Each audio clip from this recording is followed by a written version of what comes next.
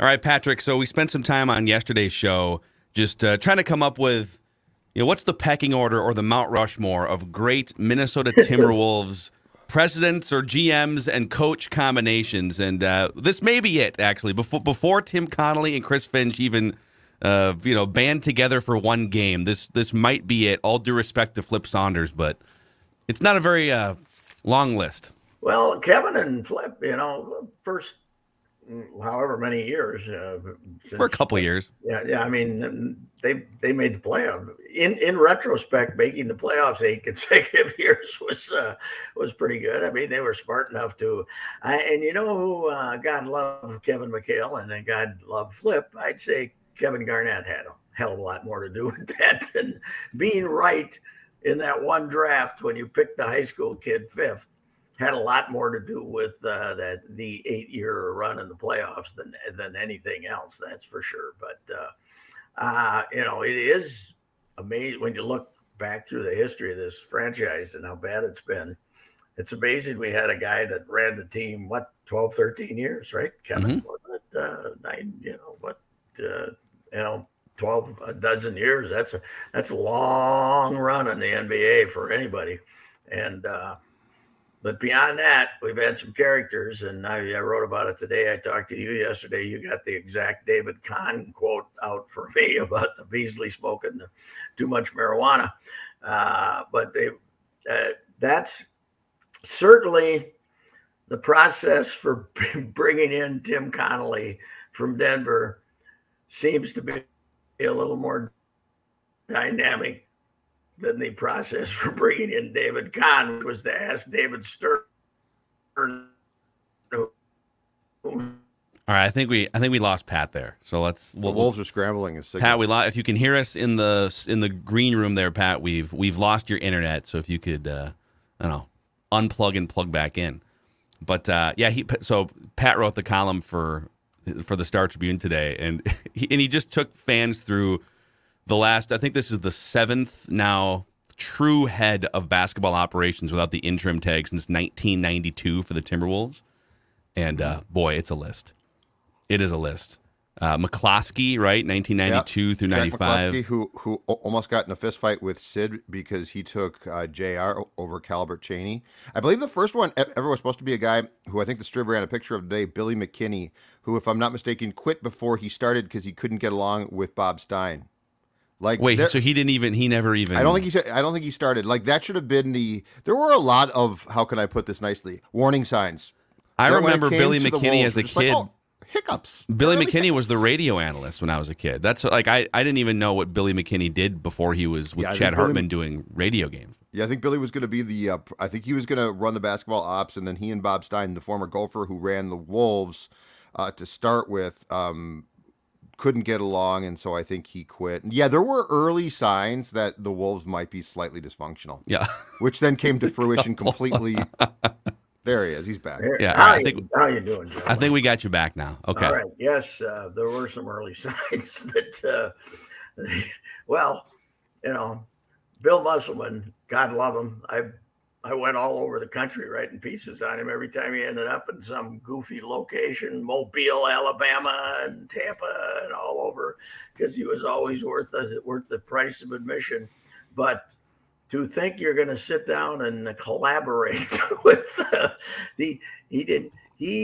was one word that was not in Bill's dictionary, collaboration, and then poor Billy McKinney came in and kind of was thought that he was going to be running the thing, and 6-7 weeks later, they hired Musselman, and all hell broke loose. It was, who was to some degree McKinney buddied up to Dan Barrero, and he used to be he used Barrero as sounding board when he'd call up and complain about Musselman. Barrero's got some great stories about Billy calling, what he did today, unbelievable. So, and Bob Stein, I talked to him yesterday. He's very, good humored about it, but he said, we didn't want to, we were new to the NBA. We were taking the big plunge here financially when they did. You see what an NBA franchise is worth now. But we didn't want to trust one guy to, and maybe be wrong. So Yeah.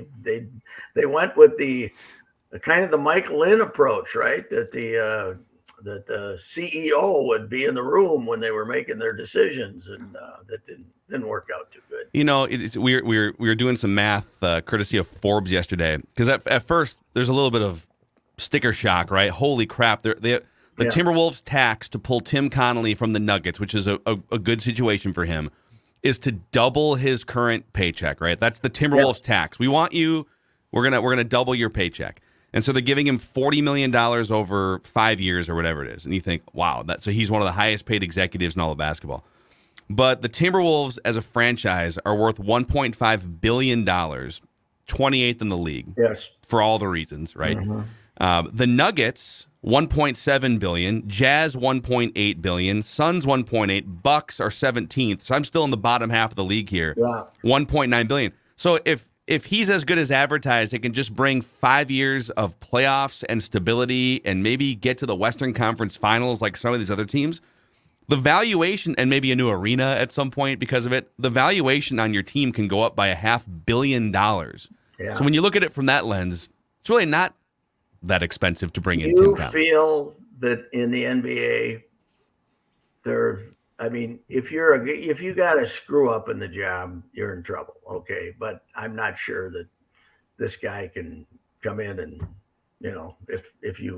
if you don't get a good draft choice, the NBA is based so much on picking in the top 8 and being right, that I'm not sure that it'll be interesting. He's got a good reputation, but he's had his screw ups too. Paying what was the Porter guy that he paid an ungodly amount of money. He got Jokic, and that made him a genius, right? Because he's landed 3 or 4 role players mid first to mid second round, which has helped. But don't you think you're paying in part to avoid the big screw up? Yes, I'm sure you are. Yeah, and it's the amount of money is he gets a taste too, right? I don't think the equity is guaranteed. I think something he's got to have some success, right, to get into the equity. I would think but I think he's to give you confidence. They know what's going on. That's for sure. It is interesting. Laurie and Rodriguez, A-Rod found this guy apparently, and got hot for him. And they realized that if you're investing in $1.5 billion, what difference does $8 million make?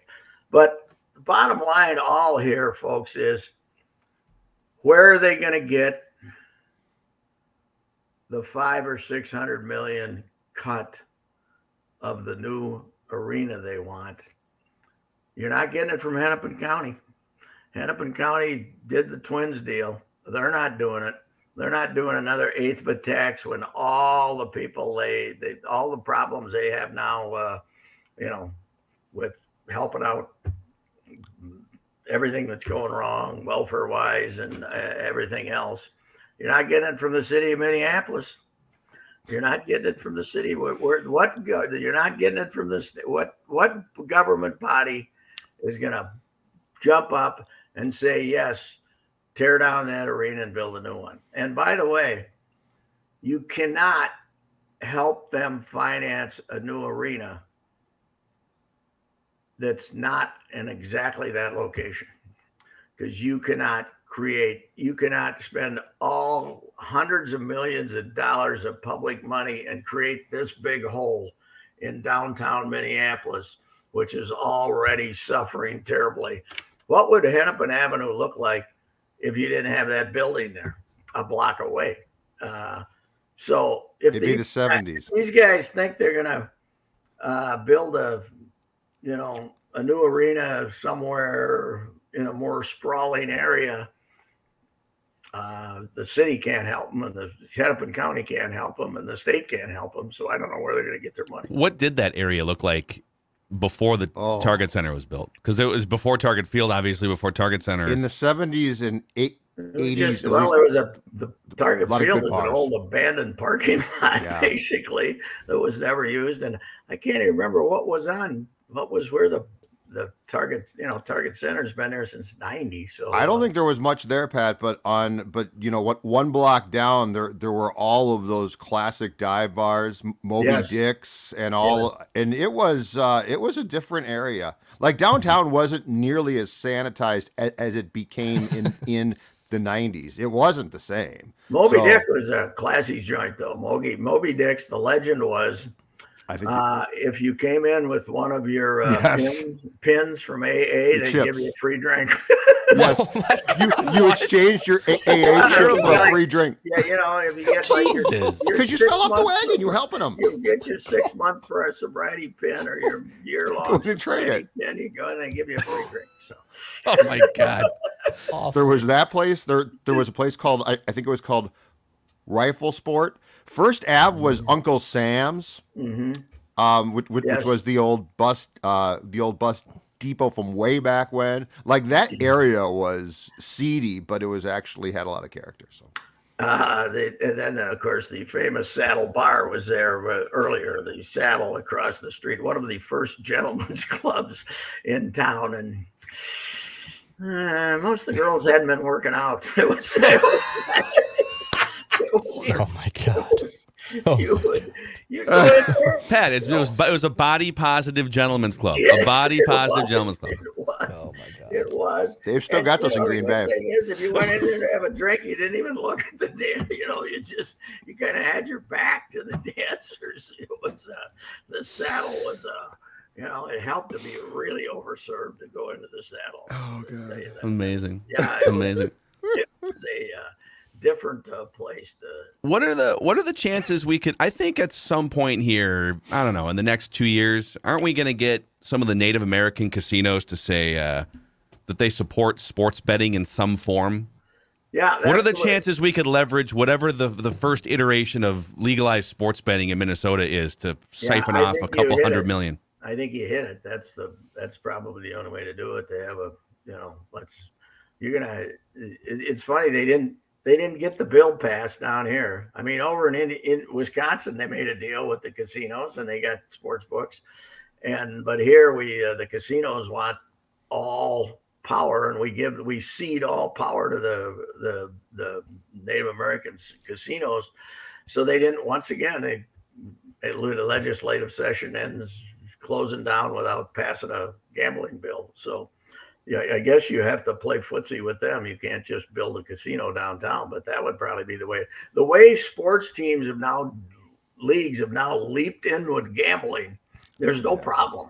I mean, you could attach it to the casino. You could have a casino downtown and attach it, right? Well, no, you can have them now in the stadium arena and bet during the games. So like that's the new thing. That's my fear, that they try to build their arena, next to a casino out in the boondocks and leave downtown Minneapolis absolutely screwed with want of a better word. So. I think you're exactly right, Pat. I think that's exactly the plan if they have to, because this guy's talked about building his own city, right? So I don't think he's going to say, "Well, I'm confined to downtown," or we're screwed. No. He's going to say, "What can we do?" The Tolosa Timberwolves. Let's get it. The other thing, you know what the buyout parking. Is? You know what the buyout is of the lease? $50 million. Yeah. Expiring when? What difference does it make? He said, they'll just write the check. I think it run for quite a while. $50 million is that isn't too much when you're paying $1.5 billion, which seems outrageous, but by the time they get the whole thing paid off, that'll be the bottom rung for NBA franchises. It's amazing. I just still predict I'm on board with Cat playing 50 games still, right? That's my prediction. We got you on the record. Yeah. Now maybe they get this. Now he can get the Supermax because he made the third team. So maybe if you get the Supermax, he'll be motivated to not feel bad, have bad knees and bad shoulders and bad everything else that's got stem cell in him. So that Supermax starts at $47 or $48 million in 2024, all the way up to like $58 million. Of course, the cap's going to go up too quite a bit. But I wonder if he'll still be as sensitive at that number. If you're making 50. Oh yeah. Yeah, what do you care what people think do you anymore? really care if somebody says anything about you anymore? I mean, come on. He'll care. He'll in other always words, care. 1 year of Cat is going to be the same as your buyout to leave Target Center. Yeah. So, Yeah, exactly. That's amazing. Please welcome the Egan Timberwolves. As we celebrate these guys, I think. Well, the nice thing is, they could build it out there next to Ziggy, and get a construction crew that you don't have to pay the help. That'd be pretty damn good too. Like Ziggy's people out there, where they work the 80 hours. That's an interesting implication. They work the 80, 90 hours a week and give you a check for 40. That keeps costs down pretty good. The Ziggy plan on paying help.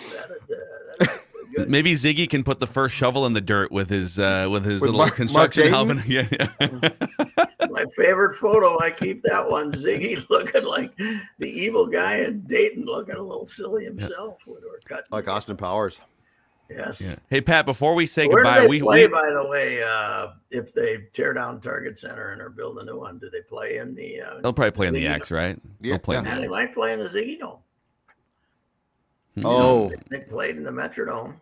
you know what? If they leave downtown, my guess is it's going to be so fractured between the two sides, they'll go to St. Paul for a couple of years or a year. Yeah, they could. Maybe. They probably. I don't think downtown would be like, just Put him in. the They dome. should put him in the barn. Put him on the raised floor. Put him in the barn for a couple years. Oh God, Cat would fall off. you He'd be out imagine? for 8 years. Can you Well, imagine if you Anthony build- Edwards? Here's the other plan. I don't want to keep going on here, but if you build this great arena, you move the Gophers to that too.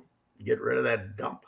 That's Judd's prediction officially. I'm gonna write that down. Is that the Okay. new Timberwolves Yeah, arena? but if they will move house out to both. like Egan or No, something, it has to be down. It has to be a mile from camp, 2 miles. Oh well, from then camp. yeah, I probably. mean, like the Yum Center in Louisville, where the Yes. Louisville team plays. yeah, They still Marquette have- plays at the Bradley, whatever it's called now. Yeah. Not Pfizer the Forum. Pfizer Forum. Pfizer Forum. Yeah. Which is very nice. Pat, we should celebrate a great achievement last night. A starting pitcher went 7 innings for the Minnesota right. Twins. Boy, Sonny Gray shoving for 7 strong last night. He would have went 8, but he would have had a Russell Rocco if he tried to, because he was just cruising, absolutely cruising. And Dick came up with this stat last night. I was listening at the end. They've won 6 games this year with 2 runs or less. Last year they won 4 all season. Wow. Yeah. Six wins with 2 or less, which is good. They're not a very good hitting team.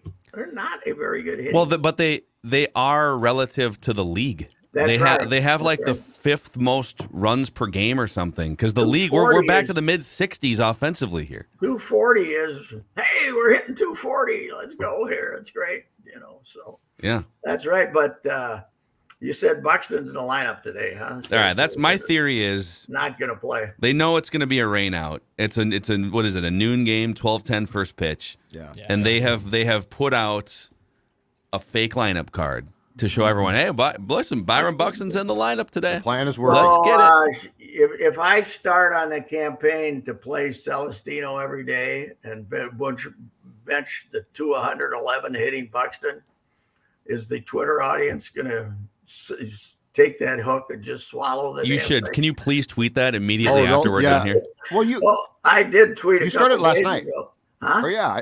Yeah. I thought that you started I that campaign like last night. Started yesterday, Yeah. but I can't now. Now I got to offer it in a more serious tone to see if I can get. When did he start wearing? Someone zoomed in last night on a screenshot. He had a wrist wrap on. I think it was his right wrist. Oh God. I don't know. He had a. Buxton? It was like one of those that wraps around your thumb, kind of coming out from his undershirt. Is that part of the reason why he's got I like don't 2 know. hits in He's the gotta last get week? the uniform. You gotta get the Stay Puff uniform that we saw at the end of Ghostbusters, don't we? Yeah. Just roll him down to first base. Just like get him going. Come on, Byron. Come on. We'll get you going. You can do it, Byron. I don't know. It's hard to argue. Everybody in the division, the Whiteys last night gave up 16 runs. I think everybody else got beat, right, last night? Or Kansas City might have won. But this 5.5 game lead. division, This division, which is supposed to be must improved, is terrible. So Detroit, I thought Detroit would be competitive now with Hinch and some of the changes. No, they're not. They don't have good enough players. No, they don't. They're awful. They stink. They might as well just write down 17,000 every night, though. That's it. They don't draw it. 17,000 is their limit. So right now, they got to earn it back. You haven't won a playoff game since 2004. You don't just get to start hot for a month and a half and pack the house again. Pat, I had to go to Monday's game by myself because of those 6 people I asked to go all said no, I'm okay. I I'm joined good. you for 2 innings. Judd, out of necessity, came down from the press box and had a service. And you bought me a beer, so that helped. When I was dividing up our Legends Club's tickets, and I'd had 20 games, and everybody else had 20 games, and by about 2014, I was walking up and down the neighborhood, knocking on people's door, asking them if they wanted 4 tickets for the game that was in 4 hours. You're like, oh my God, who's that guy? Don't answer the door. The door slammed in my face. That's what I kind of got out of it. Just put them under people's windshield wipers, like promo cards. Okay. All right, we gotta go. All right, we'll see you tomorrow, Pat. See you, Royce. All right, that's Rapping with Royce. Presented by our friends at Federated Mutual Insurance Company. They've been supporters of the Timberwolves for a number of years. Proud supporters now. Some years maybe it's it's like we're supporters, but now we're proud supporters. Woodbury's nice, I hear. They love their basketball. No, keep it. It needs to be downtown Minneapolis. Keep it downtown. I have some property. I'll sell them. Federated Insurance is all about helping you maximize the success of your business. You can find out more about the great people, tools, and resources they provide at federatedinsurance.com, where it's our business to protect yours.